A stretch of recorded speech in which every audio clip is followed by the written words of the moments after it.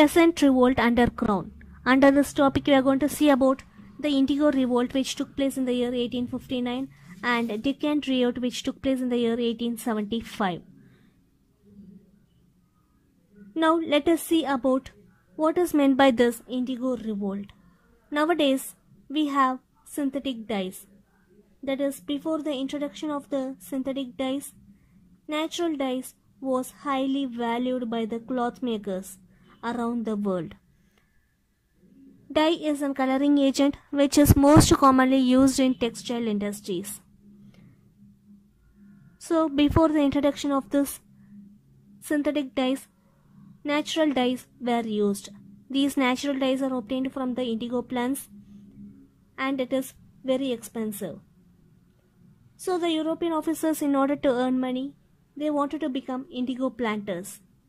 They appointed peasants in India to plant the indigo crops. The peasants were also forced to grow only the indigo crops and they were restricted to grow the food crops. So many Europeans employed peasants in India to grow the indigo crops, which was then processed into dye at the planters' factories. The dye was then exported to Europe. The peasants in India were forced to grow the indigo crop. The British planters gave the peasants a cash advance which helped them to pay for the land rent and other purpose. The British insisted the peasants to repay this advance money after the cultivation along with interest.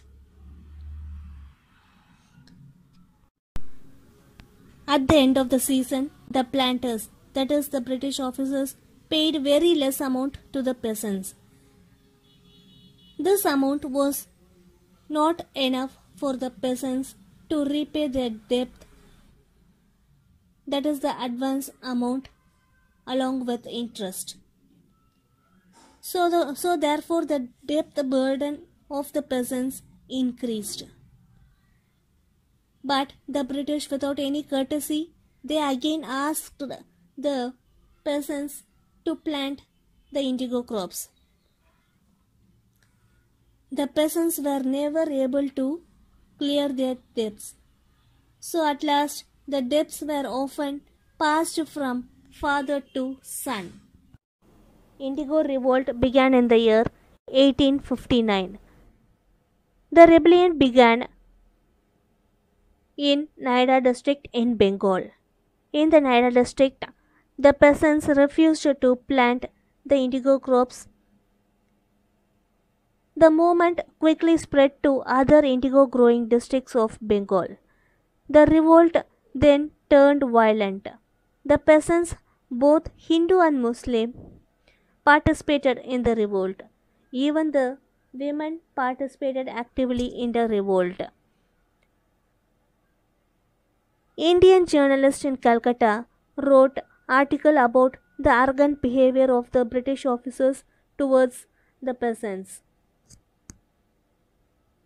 Dina Bandhu Mitra wrote a play in the year 1860 called as Neel Darpan, which means mirror of the indigo. This play clearly elucidates the pathetic situation of the Indian peasants, and it also describes the scenario under which circumstances the indigo was planted and exported to Europe.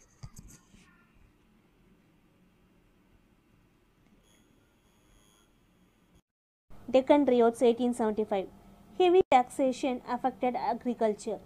Famine deaths increased due to the scarcity of food.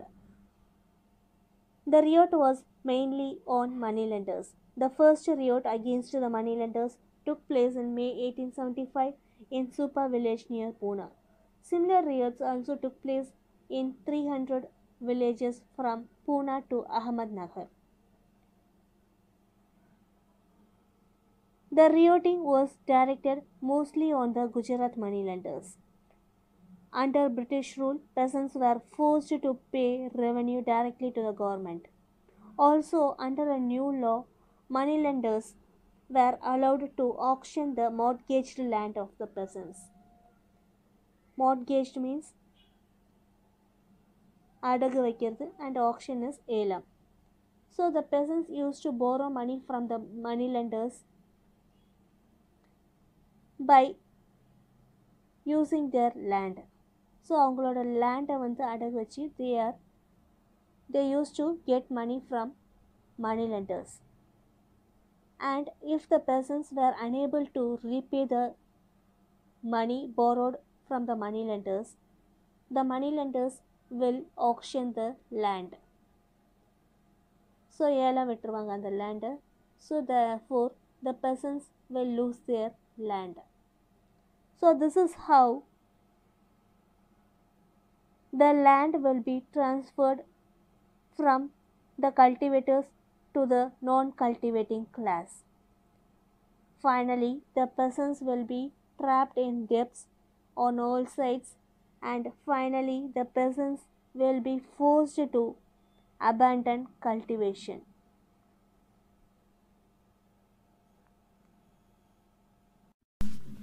The foundation of Indian National Congress 1870 to 1885. Rise of nationalism. In the second half of the 19th century, a new social class of English educated Indians understood the importance of national politics. The Indian intelligentsia created awareness about nationalism and the need of democratic government. So this type of spreading the awareness among the people was made possible through the print media. The educated Indians started to publish the awareness through print media in both vernacular language and in English language. Vernacular language means the native language of that region. Since they published the news in vernacular language, it was able to reach the people more quickly. These educated Indians were working in various disciplines as lawyers, doctors, journalists, government employees, teachers, etc. They together started many associations like Madras Native Association, East India Association, Madras Mahajana Sabha, Pune Sarvajanik Sabha, the Bombay Presidency Association, and many others. Economic critique of colonialism. The early nationalists were not satisfied with the British economic system because the British used India as a marketplace to dump their manufactured goods from Britain. The Indians were forced to buy the British goods. So all the wealth and money of the Indians went into the hands of the British. So therefore the Indian nationalists formulated an economic critique of colonialism. Dadabhai Nauroji, Justice Ranade, and Romesh Chandra Dutt played an important role, made an analysis about the colonial economy. They clearly understood that the British was rich because India was their slave both economically and politically. Finally, they concluded that colonialism was the main obstacle to the Indians' economic development. Colonialism means acquiring political control over another country. So, because of this colonialism, India was economically underdeveloped. Objectives and methods. The Indian National Congress was formed in the year 1885 in an intention to establish an all India organization. Group of educated Indians were politically active in three presidencies, namely Bombay Presidency, Madras Presidency, and Calcutta Presidency. Evo Hume helped and he was the reason of the formation of the Congress. Umesh Chandra Banerjee was the first president of the Indian National Congress. The first session of the Indian National Congress was held on 28 December 1885. The early goal of the Indian National Congress was to develop an unity among the Indians and to be loyal to British until they achieved their goal. The techniques of the Indian National Congress includes appeals, petitions and delegations to Britain. That is, sending an authorized person to Britain to speak on behalf of India. All these were done within a constitutional framework. Now let us see the demands of the Indian National Congress towards the British. The key demands were the following. They demanded for creation of legislative councils at provincial and central level. That is, they demanded to create a legislative council at both provincial and central level, and they demanded to increase the number of elected members in the legislative council, separating judicial and executive functions. They demanded for a separate court for the Indians, reducing military expenditure, reduction of home charges, extension of trial by jury. That is, they demanded to reanalyze the judgments with the help of a jury. Holding civil service examinations in India as well as in England. They demanded to conduct civil service examination through which Indians can be appointed in government offices. Policy reforms, reconsideration of forest laws, promotion of Indian industries. That is, increasing the number of industries in India and to put an end to unfair tariff and excise duty. That is, to reduce taxes and eliminate the unwanted tariff and excise duties. So these are the main demands of the Indian National Congress towards the British.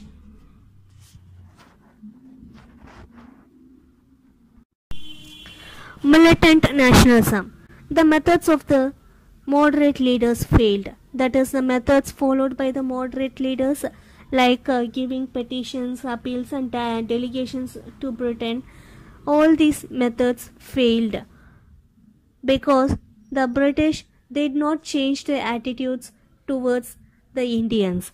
The Indians were still treated as slaves and they used India as their marketplace. So this method followed by the moderate leaders were greatly criticized by a group of leaders known as extremists. These extremists, instead of prayers and petitions, these extremists, also called as the militants, they mainly focused on self-help, that is, to fight for what they want.